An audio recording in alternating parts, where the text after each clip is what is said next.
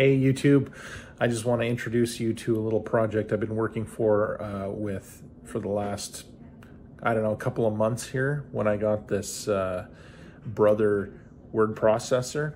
I picked this unit up because it's got something really unique to it. It's got a really wide screen, or I guess you could call it like a half height monochrome yellow CRT. So not even an amber CRT, but the phosphors are actually yellow. And I just thought it looked really cool. Like, it's got quite the aesthetic to it. It's actually got a nice keyboard to it, and the display is super sharp. And I thought, you know, maybe I could do something with this. So the first thing I tried to do was I got the original motherboard and I dumped the ROM on it, and I was I decompiled it to get the assembly code out and did my best to try to understand it, but I really can't. I'm not super strong with the assembly code, but what I thought I could do anyway, because there's going to be limitations to this hardware. It was a very simple old microcontroller from, you know, late to mid 80s, and I thought if I could use something more modern, then I'd have a lot more power to do what I want to do, be it, you know, SD card capability, Wi-Fi even.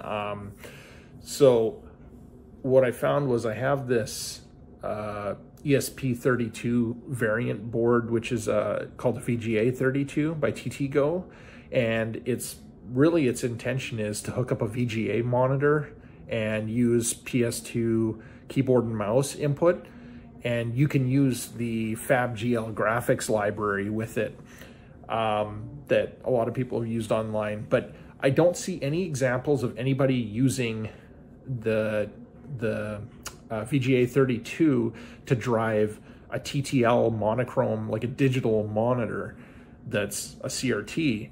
And so I had to set out and try to reverse engineer and find out how the display worked. And so I had to pin out the video signal, the horizontal sync, the vertical sync with the oscilloscope, find out what the frequency is, find as much signal information as I could, and then basically use just a GPIO pin for the video, because I don't want an analog signal. It's just going to be an on-off signal. And so I bypassed the kind of resistor network that made the VGA signal out of GPIO pins. And so by bypassing that and trying various, and this took a long time, like just trying different timing amounts, because there's no information on this. I don't have a service manual or anything like that. So I don't know what resolution this is or anything like that. So playing with a bunch of values, I finally got it. And okay, so here it is. I flipped it up. It's on its side because then we can see what's going on both sides of it here, because I'm going to talk about it. But there's our nice wide CRT in there. We've got the CRT driver board there, power supply here for it, and the transformer. Underneath on the other side, you would have been able to see the original motherboard through here, but here we have the small board.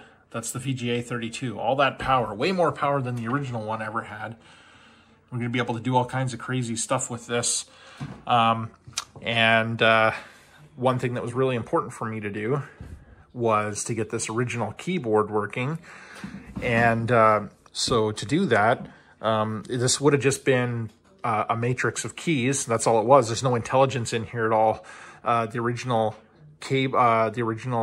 membrane came off of here with all the contacts and went on to the original motherboard to be decoded by that.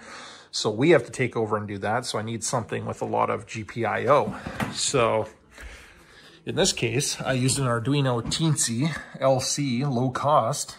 It cost me like whatever, 12 bucks a long time ago. And it's got plenty of GPIO. I was able to steal this connector from the old motherboard, put it onto this prototyping board, and individually wire all of these pins for the rows and columns. And then I wrote some firmware to basically decode the key matrix, see which combinations of two keys are used for each one of the keys that are on here. and then I could go through and use lookup tables and basically send this across. Now, I originally wanted to do it with PS2 because the VGA32 supports PS2 inputs, but the handshaking and the communication just wasn't working for me. And I'm like, why am I going through all this work to adhere to this protocol when I'm simply just connecting these UART serial lines together? So that's what I did. So now I'm just passing the information straight across with my own kind of protocol.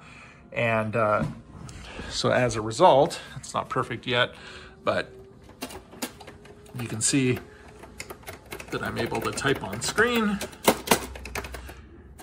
enter, like that. I'm still working on this. Backspace isn't quite working yet, but I'm doing all of this stuff from scratch, getting these characters to show up on screen where I want them to. I'm just starting to write sort of what I would consider like the operating system for this thing. So this has taken me quite a bit of time so far. I don't really have much more of a demonstration than that, other than I did it. That was a big accomplishment, getting that display working. It is super sharp. It looks really nice in person. And the keys, they work great, and they respond really fast and everything. And so really from here is refining that, getting the key, that key matrix, sending the right things across, and basically building like the OS, you know, that's, I want to build a bunch of applications to run on this thing, just my own kind of fun stuff, like do a replacement word processor, maybe try like simple games and stuff like that, you know, all kinds of stuff. I even want to do some stuff with maybe even bringing like another Arduino into the mix, so I can have more pins and motor drivers, and we could actually control stuff and have some visual representation on the screen, so we can have like, you know, like a linear actuators and show the coordinates and stuff. So sort of like a CNC machine, other industrial kind of machinery from a long time ago that used CRT to communicate. So this is just going to be fun for me. I just did it as a, you know, like, so I can make my own computer, you know, so to speak. So I will be providing update videos on, as I go along, improving this thing. And of course, I'm going to share the code and you know, some instructions on what I did, and maybe other people with these word processors can do the same thing, and we could put these things to use because they're very limited in their software use.